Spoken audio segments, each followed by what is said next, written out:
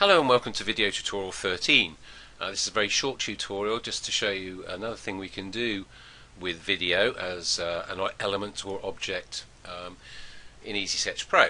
The best way to demonstrate it is to show you. So we come back up here to our add video icon, we click on that, we'll browse for our video.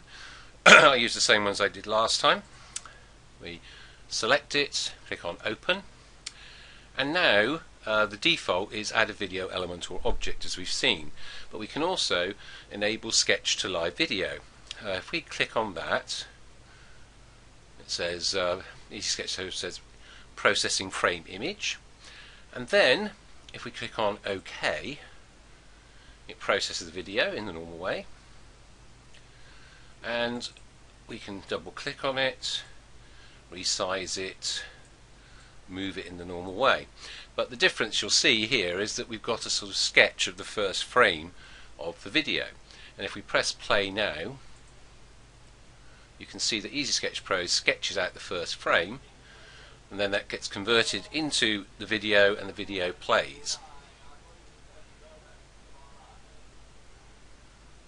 Okay, so the thing to note here is that Easy Sketch Pro is a very cool feature, obviously, but it depends on how well Easy Sketch Pro can interpret the first frame.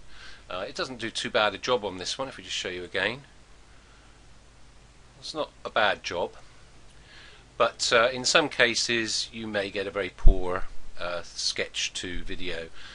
In other cases you get an excellent one. It's a bit luck of the draw, really. It's how well Easy Sketch Pro can can interpret that first frame. So the only difference really is between this and just adding video as an object is it sketches out the first frame. If we select it and click Properties, the draw by hand has to be set, and the default drawing time is 3 seconds. You can actually change that if you want, make it longer or shorter. Let's go for 6 seconds. OK, apply, OK, and if we press play now, it's going to take longer to sketch out the first scene.